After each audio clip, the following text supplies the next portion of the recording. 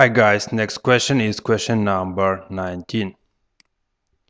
In the movement of fluids and dissolved molecules, diffusion is proportional to the permeability of the membrane.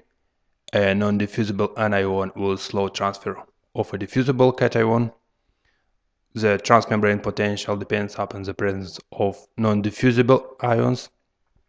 The osmotic pressure is necessary to prevent ionic migration, and filtration is hydrostatic pressure dependent. So let's go with every of these options and see which one is true or false. Diffusion is proportional to the permeability of the membrane. Permeability of the membrane.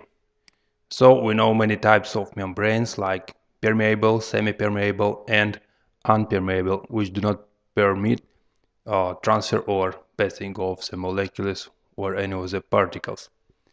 So it depends on the pores or pumps of the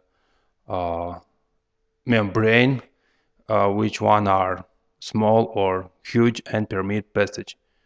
Of course, it is proportional. A large gate, a large entrance of the particles. So option 1 is true. A non-diffusible anion will slow transfer of a diffusible cation.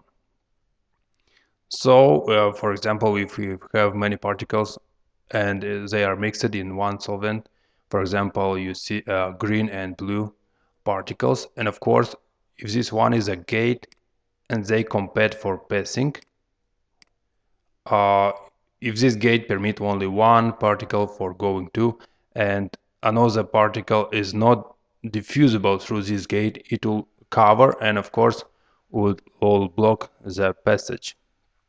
So the option 2 is correct. The transmembrane potential depends upon the presence of non-diffusible ions. As you know, ions that do not passing through the membrane saves a potential gradient, and of course water will come back.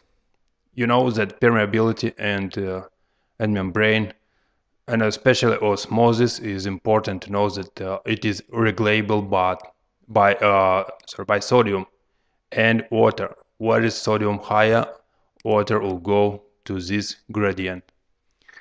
The osmotic pressure is necessary to prevent ionic migration. It's not correct that ions mean not only sodium but also chloride, magnesium, calcium, potassium, and calcium and many others. So osmotic pressure is not obligatory or necessary for preventing all the ionic migration. It is false. And option number 5, filtration is hydrostatic pressure dependent. Of course, as you know, one of the example of great example will be renal glomeruli, where occurs filtration and secretion of the urine. So I have many facts attached here, like Starling hypothesis, which states that the movement of fluid due to filtration across the wall of a capillary is dependent on the balance between the hydrostatic and aquatic pressures.